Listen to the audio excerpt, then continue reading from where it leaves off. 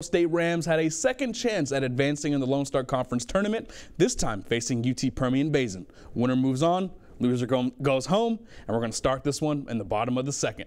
Dax Daith on the mound, and Clayton Coates rocks this one into right field, and an error actually allowed him to advance to third.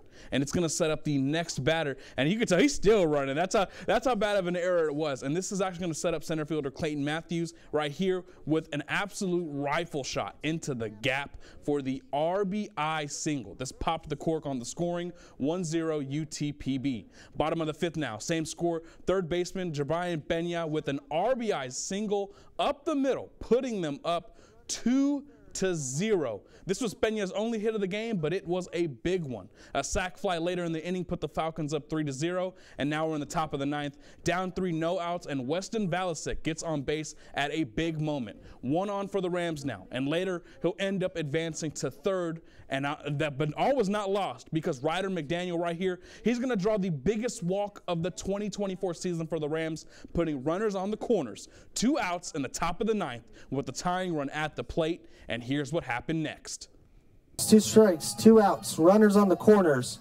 Johnston, runners goes, ring him up, strike 3.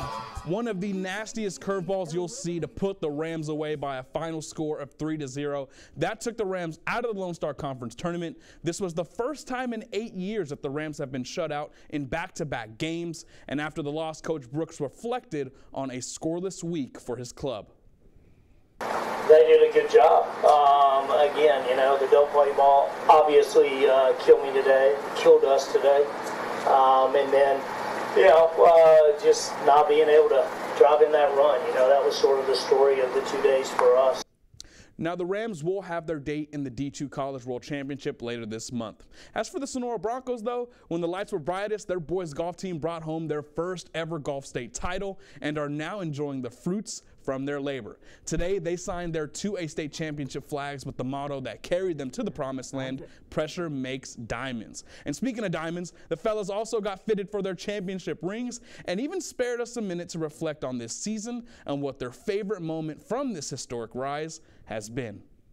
No, I've always thought about it though, and it's always been a dream of mine, so I guess all the hard work can turn dreams into reality. It was a blast, and having them by our side was even better. Probably when I came up with the signature quote, "Pressure makes diamonds," and then went on to almost make a hole-in-one, win the regional tournament.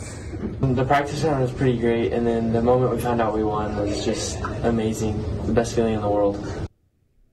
And also, Angelo State is hosting the LSC Outdoor Championships, and that concludes tomorrow. First, we're going to take a look at the men's 1500. Texas A&M Kingsville won, but Mark Burden from the Rams came in third place with a time of 5 minutes and 7 seconds.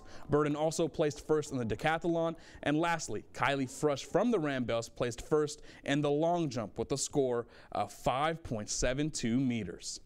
Well, that does it for Sports at 6, but at 9, I'll have the exclusive Angelo State softball highlights and much more. Be sure to keep it here.